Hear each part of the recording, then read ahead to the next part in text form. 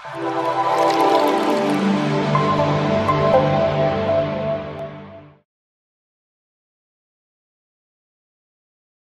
thank you for tuning in again today, and welcome to A Verse a Day. Let's just head right on into prayers. Father, we thank you. We appreciate you. We thank you again for another opportunity, for a privilege to look into your word. We ask that you will speak to our heart and you will light up our path in the name of Jesus, and help us to be doers of your word and not hearers only. Let your word encourage us this day and push us forward into that which you've called us to do in the name of Jesus. Amen. Praise God.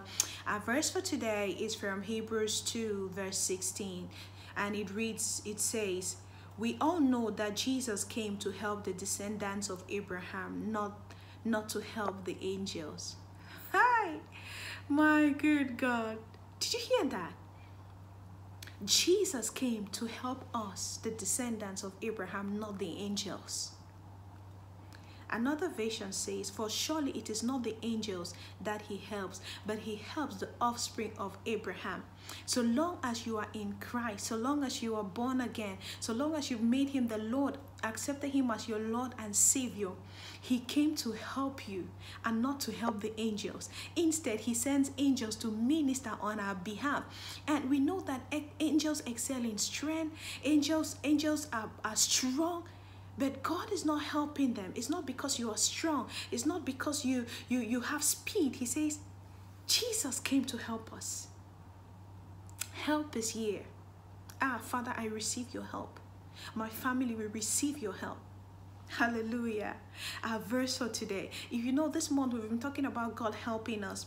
And he says, for indeed he does not give aid to angels, but he does give aid to the seed of Abraham. God is here to help you. So whatever area you're trusting him for help, he's come on by this word today to remind you that yes, I died on the cross to save you, so I can help you. So if you run to me for help, there's no way. The blood is speaking. There's no way I'm going to turn my back on it. Hallelujah. That is our verse for today. It's as simple as that. Jesus did not come to help the angels. He came to help you and I. That is enough for you to celebrate. He is on your side. He is on my side. Praise God.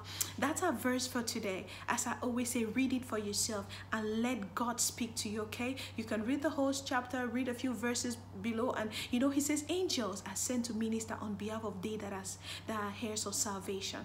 So God is not helping angels. He's sending them to help us. And he himself is helping us. So we have too much help.